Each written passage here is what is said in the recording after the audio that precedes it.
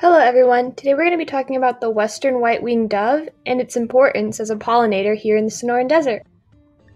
Before we take a deep dive into the western white-winged dove, let's talk about the differences between a pigeon and a dove. While they belong to the same family of birds and they're both fairly thick and round with short necks and thin beaks, doves are usually smaller, while pigeons are larger and stubbier. Why do we call them white-winged doves? Well, adult birds are brownish-gray on their backs, necks, and heads, and gray on their undersides, with distinct white wing markings that make them pretty unique from other doves. Have you ever seen a white-winged dove in your backyard?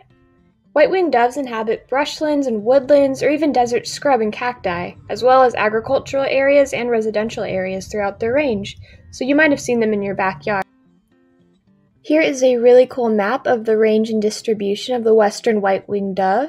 As you can see, they can be found all throughout Mexico and even in the southwestern United States, here in Tucson, Arizona, and even in New Mexico and Texas.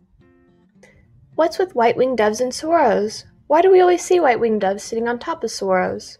Well, saguaros and white-winged doves have a very important relationship. White-winged doves are saguaro specialists and are actually one of the main saguaro pollinators. They're also the most important seed spreaders of saguaros. In fact, white-winged doves synchronize their migration into the Sonoran Desert with the blooming of saguaro flowers and the growing of saguaro fruit. In return for spreading the saguaro seeds, the saguaro provides the white-winged dove with water and food. What's on the menu? Saguaro fruit, of course. However, white-winged doves also eat a variety of seeds, grains, and fruits that vary depending on their range and seasonal availability. For example, they eat ocotillo seeds here in Tucson, and if you leave some birdseed out for your neighborhood birds, they'll eat that too. White-winged doves are an important Sonoran Desert pollinator, and we have them to thank for all of our giant saguaro cactuses.